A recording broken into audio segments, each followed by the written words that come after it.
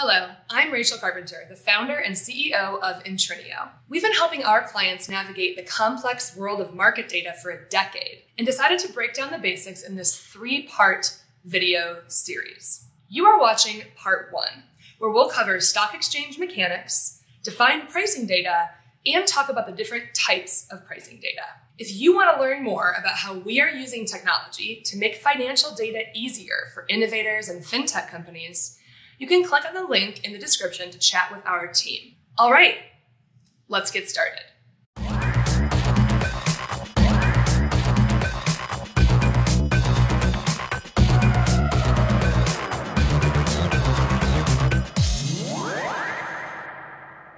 Exchanges, brokerage, custody, and clearing. A stock exchange is a place where investors can buy or sell shares of a publicly traded company. Technically, they've been around since the 1400s, and today there are over 60 exchanges around the world. The process starts with brokerage firms and platforms like Fidelity, Vanguard, or Alpaca, where buyers and sellers meet to broker a trade. Then, stock exchanges like NASDAQ or the New York Stock Exchange facilitate the transaction, and the Depository Trust Clearing Corporation, or the Options Clearing Corporation, help to clear and settle trades, acting as a counterparty to guarantee completion for the transaction. Lastly, financial market custodians like Bank of New York Mellon or JP Morgan Chase hold the securities for safekeeping, things like administering dividends or stock splits. Seem complicated? It is, but blockchain platforms are starting to decentralize and simplify the process of brokerage, clearing, and custody. We may see this process change drastically in the next decade, so stay tuned for a video on this soon. Next, what is a stock price? In the process that we've just outlined, a stock's price is determined by the amount of supply and demand. If there's more supply, the price goes down. If there's more demand, the price goes up. A potential buyer will make a bid, and then a seller will make an ask, creating the bid price and the ask price. The difference between the bid and the ask is defined as the spread, and when the two prices meet, the stock is priced. A sale of stock occurs when an exchange matches a bid and ask price, and that transaction becomes the most recent stock price that most people are familiar with. This transaction is referred to as the last price, and it updates continuously across all venues where a stock trades. The stock price changes every single time a transaction is completed. Since all of this action is happening at the exchange level, the stock exchanges are the creators, owners, and disseminators of stock price data. The major exchanges include NASDAQ, New York Stock Exchange, BATS, CBOE, and MEMX, but there are dozens of other small exchanges in the United States. The lion's share of trading happens on the three largest exchanges: NASDAQ, CBOE, and NYSE. So the most accurate and commonly used stock price feeds come from those three exchanges. So who uses stock price data? Why does this data exist? This data ends up everywhere.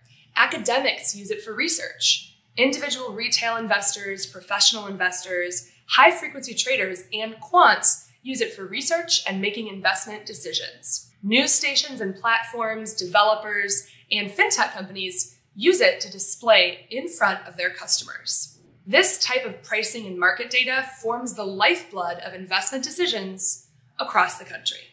Next, we're going to talk about why there is no real stock price. Because of a feature of SEC regulations referred to as an unlisted trading privileges, or UTP, stock in a company can trade simultaneously on many exchanges, even though that stock only has a single listing exchange. This means that the price of that stock, the last sale, is updating in many places at once. Exchanges that have more trade activity or higher volume have what is arguably considered to be higher quality stock price data because the trades are more indicative of the overall market appetite. However, every single exchange sells their own pricing feed, and no one pricing feed will look the same. Remember, billions of shares of stock are traded every day. So how can we trust any stock price feed above another? In 2005, the Securities and Exchange Commission developed a concept called the NBBO, or National Best Bid and Offer. The NBBO provides a consolidated view of the highest bid and lowest ask from multiple exchanges. The NBBO is determined and disseminated by just two security information processors, or SIPs. The SEC determined that the two SIPs to be NASDAQ and the New York Stock Exchange. Currently, these are the only two companies that can redistribute NBBO pricing, but regulations are changing rapidly. So, what are the pros of using NBBO data? This is arguably the most accurate pricing data on the market. It is vetted and verified by two of the largest exchanges in the world. However, it comes at a hefty price. There's a limited supply of these feeds, and the exchanges price them at a premium. So who uses the NBBO? Frankly, this level of data is not necessary for most investors or app developers unless you are actively participating in high-frequency trading or executing trades on behalf of clients. It's also important to note that the SEC requires brokers give their clients access to the NBBO price at the point of order entry. This is highly regulated. So if you plan on engaging in brokerage activities or building a brokerage platform, you're going to want to make sure you are subscribed to a true NBBO feed. Next, we'll talk about the different types of pricing or market data. Pricing data tells us how much a security, like a stock or an ETF, costs at a certain time. The easiest way to understand the different types of market data is to ask what time the security was at a specified price. Most data consumers want to know the real-time price. For options contracts, ETFs, stocks, bonds, and many cryptocurrencies, the price of those instruments updates whenever markets are open. The real-time price can come from the exchanges where the securities trade whenever a sale is made, or from SIPs, OPRA, or other authorities that consolidate trade data from multiple venues. Real-time data comes in two different flavors: streaming and snap.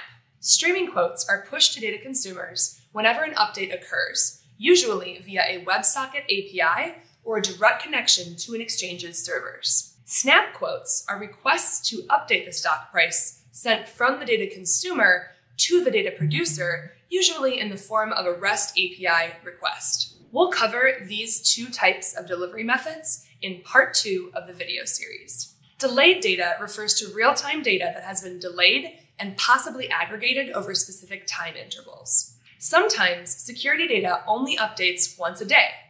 Net asset values, or NAVs, for mutual funds are a good example. In some cases, as with options data, real-time data is so big that it can help to filter it down to less than real time so that it becomes easier to analyze. For many types of pricing data, such as stock prices, delayed data is much cheaper to access than real-time data. End-of-day data refers to the final closing price for a security when trading ends for the day.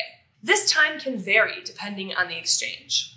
15-minute delayed data is another common form of delayed data, since many exchanges consider any data with less than 15 minutes of delay to be real-time and thus more expensive. Tick data usually refers to a historical record of every movement in a security's price and is commonly sought after for backtesting. Tick data can be unwieldy, and so many data consumers organize historical intraday data into interval bars. Interval bars take snapshots of a security's price at different intervals, such as 1 minute, 5 minute, or 10 minutes. The key to understanding the different flavors of real-time and delayed market data is recognizing that they each serve a different use case and have a different financial cost. Data consumers should match their use case to the most affordable type of data available. All right, you've just learned about brokerage, clearing, custody, and stock exchanges.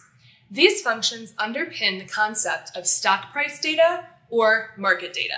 We've covered how the data is created, use cases for the data, and why there is no single real stock price at any given moment in time. Finally, we went through all of the different types of market data that are available for purchase. If this seems complicated, don't worry. Buying the wrong kind of data can result in buckets of wasted money or regulatory problems, but at Intrinio, we help investors and fintech companies navigate this complex landscape and match their use case to the right market data feed.